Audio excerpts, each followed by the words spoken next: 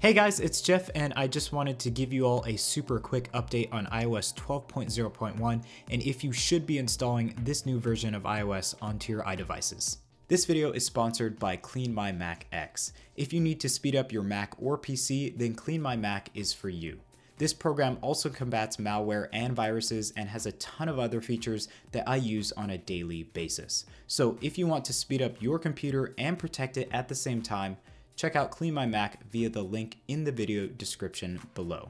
Okay guys, so iOS 12.0.1 was just released today for all iDevices, and really this update is to combat all of the initial issues that Apple has found within iOS 12. So this may be bugs that users were experiencing, poor battery performance, and also general performance issues.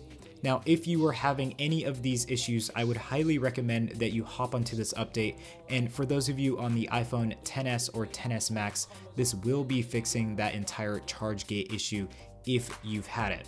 Now, as far as battery life and performance goes, this update should be fixing a lot of the issues that we saw with the official update of iOS 12 on the battery life side of things. Now, as far as performance numbers go, we'll have to get back to you on that and give you more of a long-term performance review, but battery life should be a major fix in this update, as Apple really wanted to fix that issue surrounding almost all iDevices.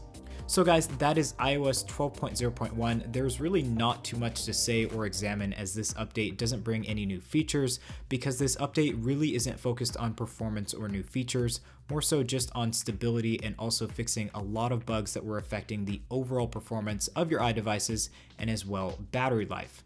So guys, thanks for watching this super short update video. If you want to stay up to date on iOS updates, make sure to get subscribed and also hit that bell button to get updates as soon as we release our content.